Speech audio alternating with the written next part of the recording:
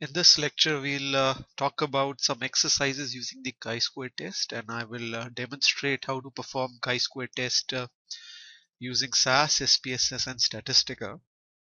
So for this set of exercises that we're going to perform is going to be on the HSB2 dataset again. And on the HSB2 dataset that we have over here, we have all the variables and the data dictionary here.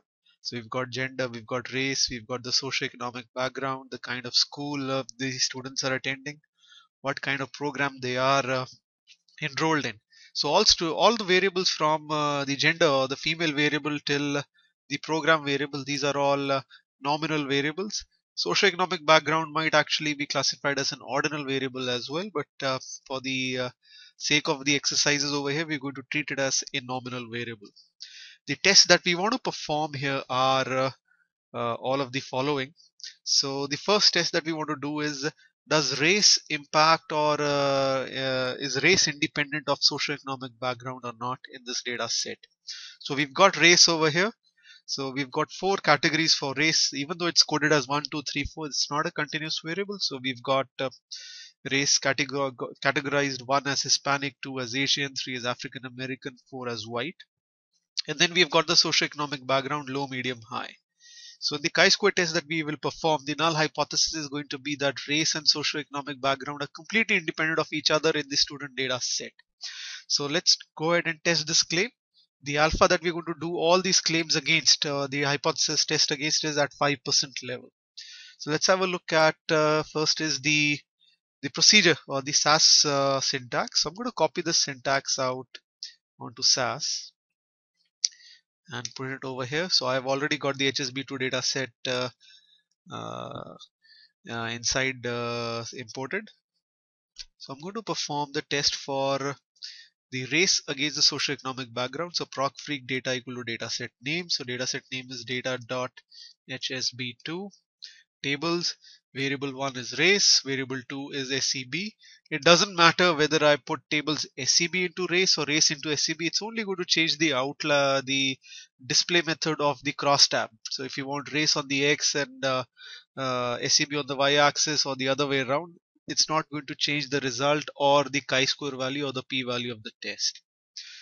I'm going to do this, and I'm going to introduce the ODS HTML option over here so that we get an HTML output, and that's all I need to do to run a chi-square test over here.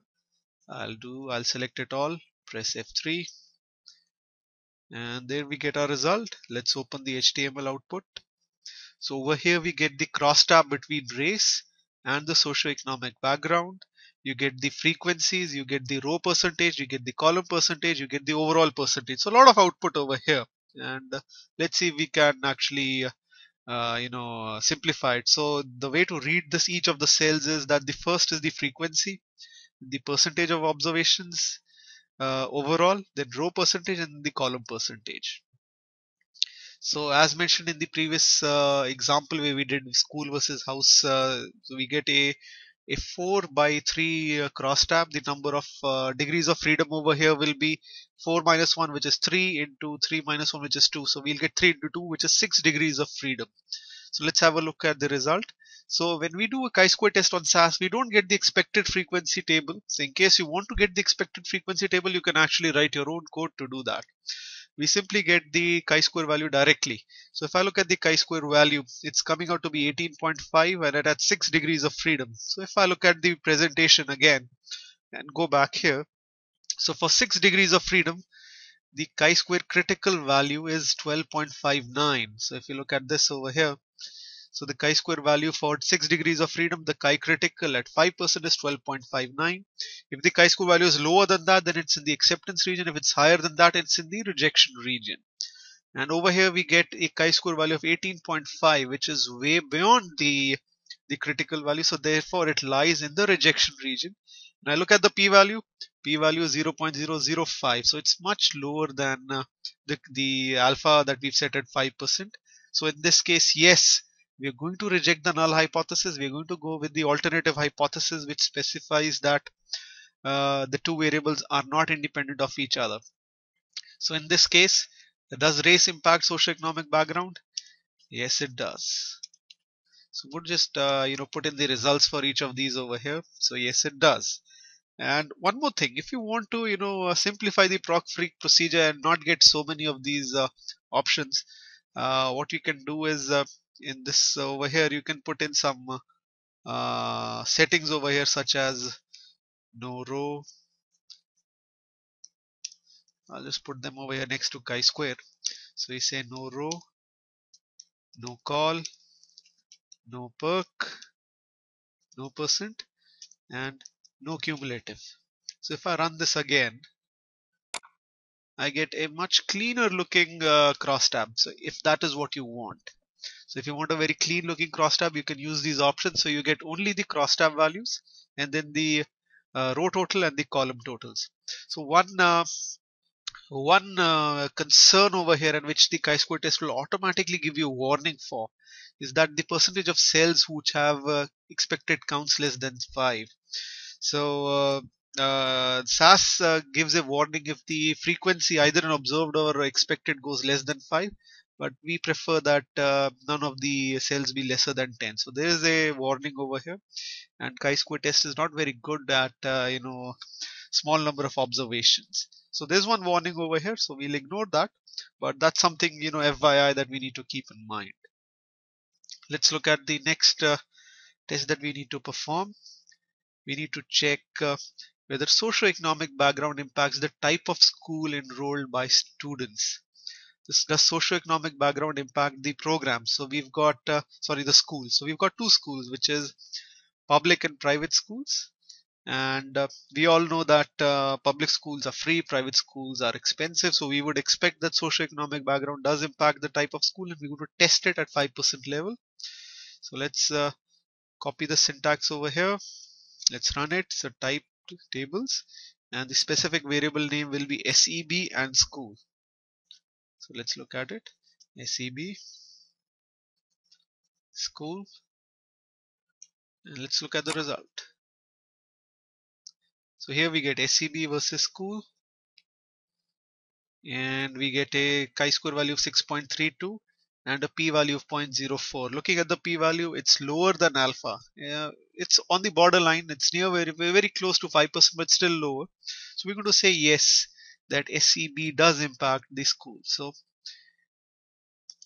yes, it does, but it's on the borderline. So if we actually change the alpha to 1%, it will not, but you don't change the alpha once you've started doing the testing. You've already figured out whether you're okay with the type 1 and type 2 errors that are there over there.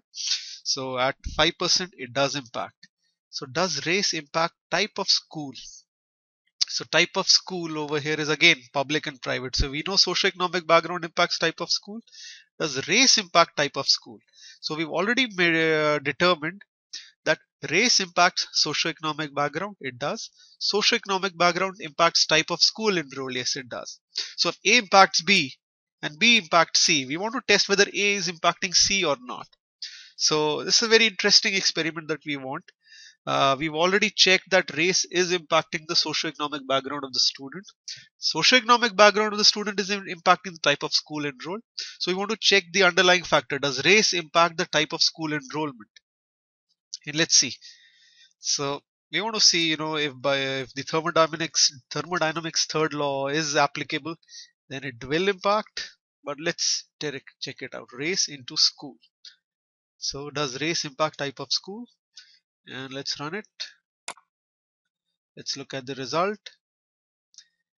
And we get the race versus the school crosstab. The chi-square value 2.7, degrees of freedom 3. But if you look at the p-value, it's 0.43. So p-value is the probability of null being true. It's very, very high.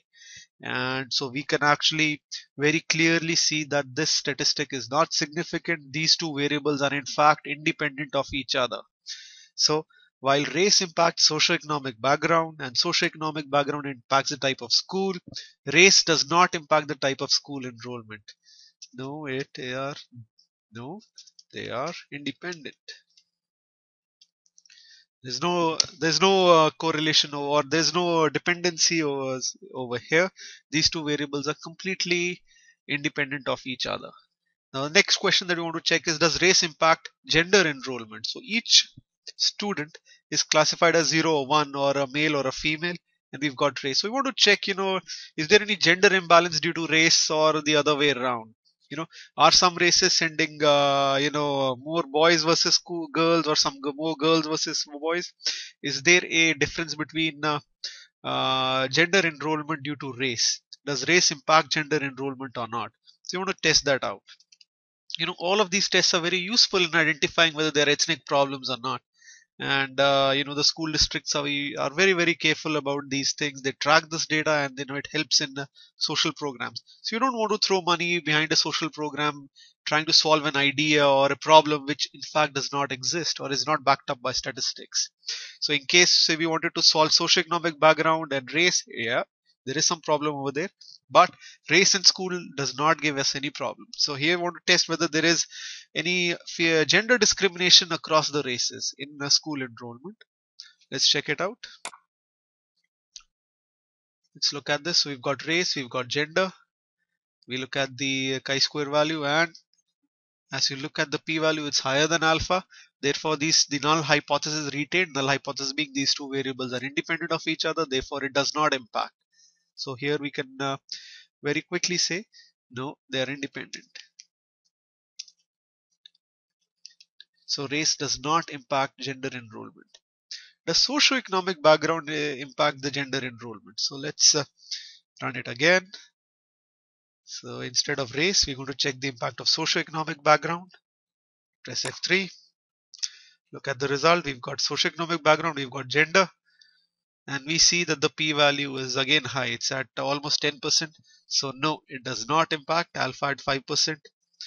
The difference that we're seeing is not significant. Just gender impact the type of program that we're enrolled in. So if I look at this, the program is a general program, academic program, and vocational program. So just gender impact the type of program the student is enrolled in. Slightly different problem. So let's look at this. So I'll just put in program with gender over here. Run this. So I think I got the spelling for program wrong. So it's just PROG. So let's correct that. Yep. Select it, run, and here we get it. So we got program, we've got gender, and we see the p-value is almost close to 1. So that means observed and expected frequencies are very close to each other. Null is retained. Gender has got nothing whatsoever to do with the type of program the student is enrolled in. So let's put it in over here. Answer is no. Does race impact the type of program? So let's test this out. So program into race. Select this. Let's look at the result. We've got race, we've got program, and again, there is no bias. So race does not impact the type of program student is enrolled in. No. So we've done a series of tests over here, and we figure out which variables do impact each other and which variables are completely independent of each other. So using a chi-square test, instead of making certain assumptions whether race or socioeconomic background or the type of program the students enrolled in have any impact on each other, we can actually go ahead and do a rigorous statistically backed test using the chi-square formula over here. And we've demonstrated how to do this on SAS. On the telecom data set, we've got a certain set of exercises over here. While I'll explain the exercises, they are your take-home exercises which you all will do on your own. So on the telecom data set, so we've got the telecom data set over here. We've got the data and we've got the data dictionary as well. Test whether level of education impacts the region or zone the person is living in. So we've got level of education as 1, 2, 3, 4. Again, these are not actual numbers. They are placeholders. 1 means no high school. 2 means high school. 3 means some college. 4 means college. 5 means a postgrad degree. And we've got the geographic indicator 1 as zone 1, 2 as zone 2, and so on. So we've got about a few zones as well. So how many zones do we have? We have 3 zones. So does the level of education impact the zone that the person is living in? That's the first test that we have to complete. Does level of education impact the marital status? So we've got the marital status as well over here. Simply binary variable is married or unmarried. So does level of education impact the marital status? And does marital status impact the zone that we live in. So marital status versus the zone that the region the person is living in. So 3 chi-square tests to be performed. Make sure that whenever you perform a chi-square test, the 2 variables that you are doing or building the crosstab on are both categoric, and they should not have too many categories. So we don't want to end up with a crosstab which is like 6 by 10 or 10 by 10. So it should be a reasonably small crosstab, maximum maybe let's say 5 by 5. If you have too many categories, you may want to collapse the categories and reduce them. So this was how to perform a chi-square test on SAS. I'm going to move on to SPSS. So on SPSS, we won't be doing all of these tests. I'll take you through one test and then you can perform the others on your own. So with the SPSS dataset, I'm going to perform the first test, which is, does race impact the socioeconomic background? We already know the result that it does. So the procedure to perform this, we'll go to analyze, right? We'll go to descriptive stats over here. There's an option called cross tabs over there. So we've covered descriptive stats in our first lecture itself. So we will select the cross tabs option. It asks us what should be in the row, what should be in the column. So it doesn't matter row, column or column row, you can interchange them. So we're going to test, put race into rows, socioeconomic background into the columns. Now if I press OK, I'll simply get a cross tab over here, but I still need the chi-square value as well. So in the options over here, please select statistics. And there we have a very helpful checkbox against chi-square. You don't need to test anything else. So these are the other kinds of tests that we want to perform, but we are not covering them right now. So we only want to select chi-square, press continue, press OK, and in the output sheet we'll get the crosstab over here, normal crosstab, and in the table below we get the chi-square. So the chi-square that we are interested in is always the Pearson's chi-square. So you can look at the likelihood chi-square as well. So even in SAS we get a whole other types of chi-square values as well. So these are the various chi-square values using some or the other correction formulas for low number of observations and all. The first chi-square that you get is the Pearson's chi-square test that we are interested in. You can also look at the likelihood, maximum likelihood ratio chi-square. In most cases, what you will see is these two will give very close results when you especially look at the p-values. In SPSS as well, the Pearson's chi-square value, we get a value of 0.005. So yes, it does impact. The p-value is low, null has to go. Let's test out a few other examples as well. Socioeconomic background versus school. So I go back here, analyze, descriptive stats, crosstabs, swap out race, put in school, statistics, chi-square is already checked, press OK. In the output tab, let's have a look. So we've got this was the previous result, this is the newer result. School versus socioeconomic background, 0.04. It's very close to the 0.05 value. So you will observe that the result is exactly the same as SAS, and you see a small warning also pops up that some of the cells have counts less than 5. Right, so that can create a problem. So you might want to look at the corrected factor, but it does not matter. So 0.04, the null value has to go. Let's look at the third exercise, which was race impacts the type of school. Go back here, analyze, descriptive stats, crosstabs. Swap out socioeconomic background, put in race over here, press OK. Let's look at the output.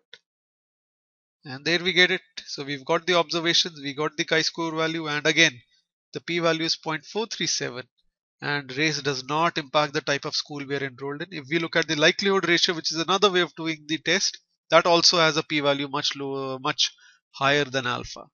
So there's no dependence over here. The two variables are completely independent of each other, and the results that we are getting is exactly the same as SAS.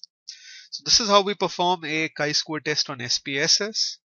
If I want to move on to Statistica, the dataset is already here. On Statistica, there's a little roundabout method of doing it. So I'll go to Statistics, and I will I'll select this dataset. Obviously, look at Statistics, and oh, I've got a problem here. So just give me a minute. I've opened this in the wrong statistic option. So I'm just opening Statistica again.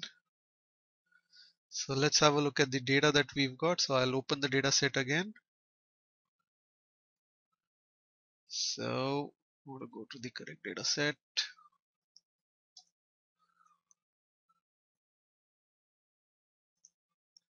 Open the HSB2 dataset. I'll directly open the SAS dataset. Yeah, there we have it. I'm going to go to statistics. Then there's an option called batch or by group analysis. So I'm going to select this. And over there we have an option called cross tabulation tables. Select the cross tabulation tables. Press OK. So let this open up. Go to the variables. You have the variables. I'm going to select first variable as race, second variable as socioeconomic background. Press OK. Then you can select this. Press OK again. So we get the cross tabulation matrix over here. But now I also want uh, the chi-square value to pop up. So in this case, you have to go to the general option here, and you can see the detail of computed results reported is kept to minimum. Instead of minimum, I want all results over here. And here in Statistica, you can actually create expected frequencies, residual frequencies as well if you want. We don't want the expected frequency matrix. If you want, you can press it to true. But let's try it at true as well. Press OK. And you get a whole lot of options over here. In fact, many more than you can get in default by SPSS or SAS. So let's go through this. So here we go, all cases statistics. So you get the Pearson chi-square value as well. You get the chi-square value which is 18.5, degrees of freedom 6, p-value is 0.005. So p-value is low, null has to go. And you get the categorized histogram as well. So a lot of options. You get the interaction plot, which is nothing but the value. So this won't actually make sense for negative values, but you can use this. You get all cases as well. So let's try out some other variable. So I want to go back to quick, go to the variable, swap out, put in socioeconomic background here, put in school over here, press OK. All results, everything, create expected frequency as well, press OK. So here we get the set of frequency tables for the next set of results. So we get it for, so as you can see, this is the set. And let's have a look at this result. So this is the cross tab. And let's have a look at the Pearson's chi-square value. There we get it, the Pearson's chi-square value. P-value is 0.04. So P-value is low, null has to go. And you can look at the other results as well. So same set of results, everything same.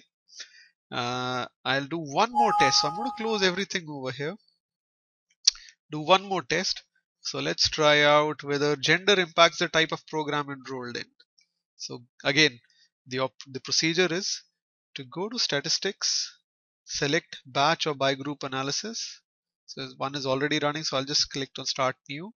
Select cross tabulation tables, press OK. Variables.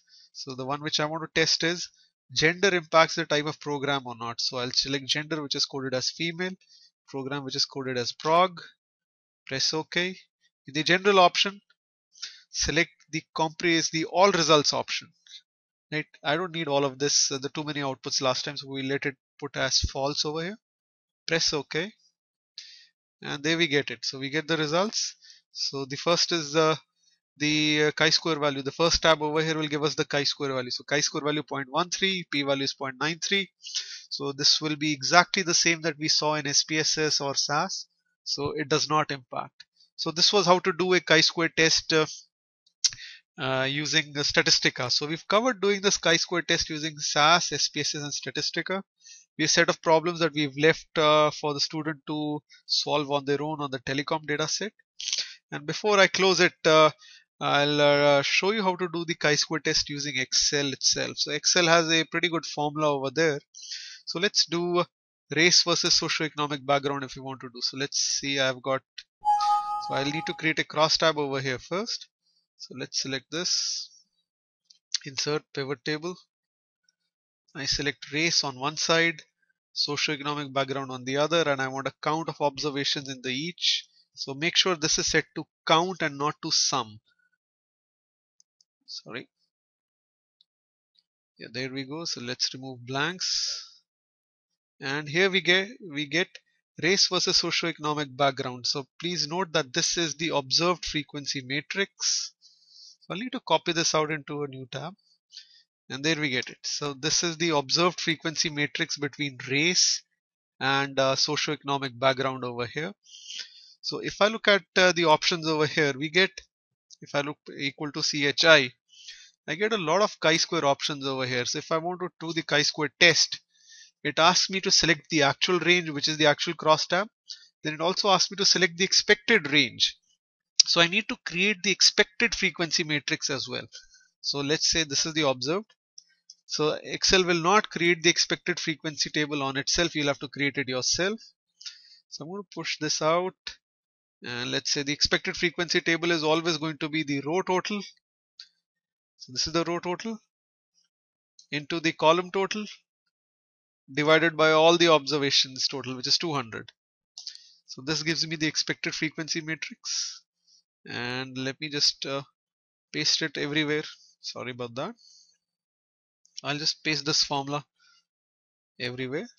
And let's update this formula for the second row. Second row, I have to shift it over here. This formula shifts over there. And there we get it. Now let's solve this for the third row. So third row goes over here. The column total goes over here. Yeah, so this is running correctly. Sorry, this goes over here. Row total into column total divided by total, and publish it everywhere. And finally, again the row total into the column total divided by the whole total. Now if you're very good at this, you can actually create a formula which locks itself perfectly. You just write it once and paste it everywhere else. But you know, my locking is not that great. Now if I done it correctly, the total sum should be exactly equal to 200. So it's coming 200. So let's look at the chi-square test over here. So I use the chi-square test. I've got the actual range over here. I look at the expected range. So this is the expected range, and run it, and I get a value of 0.005064. So this is directly the p-value. So if I look at race versus socioeconomic background on SAS, so where is race versus socioeconomic background?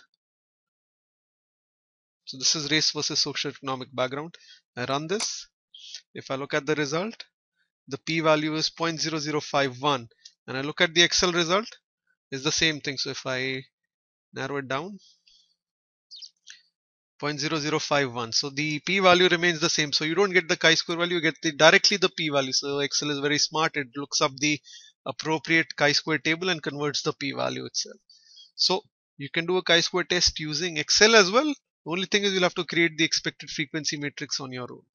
And if you write the formula correctly, you may have to write it only once, and you can drag it across the whole cross tab. So that was our exercise on the chi-square test. We've demonstrated how to do the chi-square test on a variety of statistical tools, and we've got an exercise for the students to take home as well.